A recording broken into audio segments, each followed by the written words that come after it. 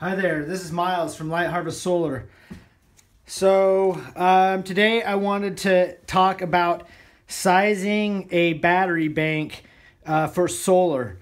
So, and I'm also only going to talk in terms of lithium. I've given up lead acid batteries. They're just too low performing. So, anyway, when you're sizing a battery bank for off-grid solar, there's one thing that is the very most important thing you need to understand is this. There's a wide range of what is appropriate for an off-grid solar system, the ratio of solar panels to batteries. And it depends on your situation. So on one extreme, you're going to have the guy who has a cabin. He goes to once a month. He wants to live like a king with air conditioners and heaters and a whole bunch of stuff. Well, and then he leaves, stays there for 2 days, leaves. The solar system has a whole month to recharge. That guy wants to get a really big battery bank because he really wants to power a lot of big, heavy stuff for a couple days. And then he's leaving for a month. So essentially he can get a much smaller solar system, has a whole month to recharge. Okay, well, let's take that same guy and put him in a situation where he is living in something that he needs every single day. Well, he lives good for 2 days, but after his batteries are depleted, he's waiting a month until his batteries are recharged. And basically, he's consuming a whole lot more than he's generating. So a battery bank like that doesn't do that guy any good. It totally wastes all of his budget when it should be reallocated over to the panels. So you have to decide when you're evaluating an off-grid solar system where you lie in that. And the ratios are pretty far different. So let me just tell you what is an appropriate battery panel ratio. And of course, there's a range too, particularly with the batteries right now, because it is, I believe, March of 2018. And the batteries are still pretty expensive. $1,000 is what I'm retailing a 100 amp hour battery for. I just got these Heroin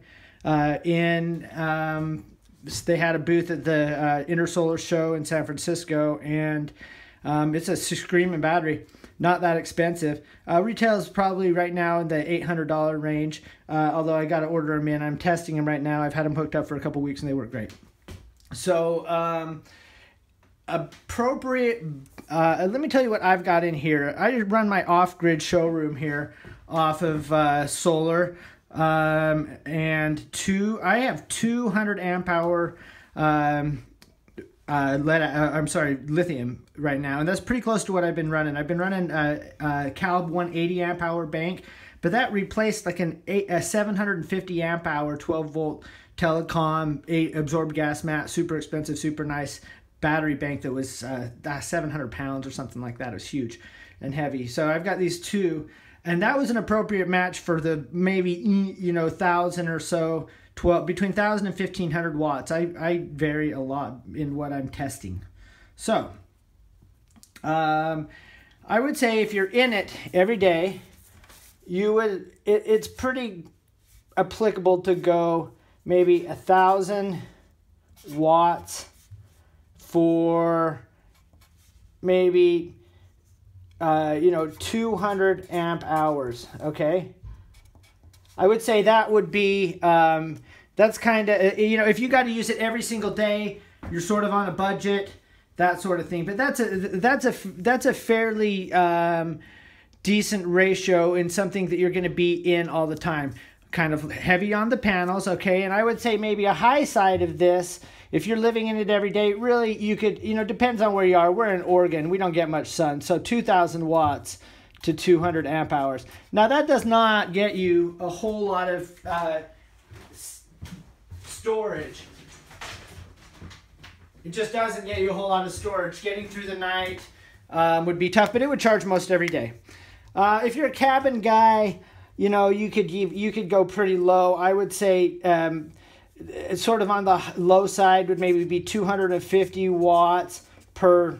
Geez, I mean, it depends on how long it had to charge. If you're hardly ever up there, the sky's the limit to some extent or another. I would say budget would get on lithium certainly becomes a limiting factor. And so I would say 250 watts to maybe like, maybe, I don't know, whatever. Let's say 600 amp hours. That's a pretty big battery. This is all 12 volt. And plus. Okay, so that's but like I said, the biggest thing you need to understand, it's pretty easy once you understand the concept. And of course, the concept is, are you going to be in it every day, lots of panels, to not that much batteries, just enough to get you through the night?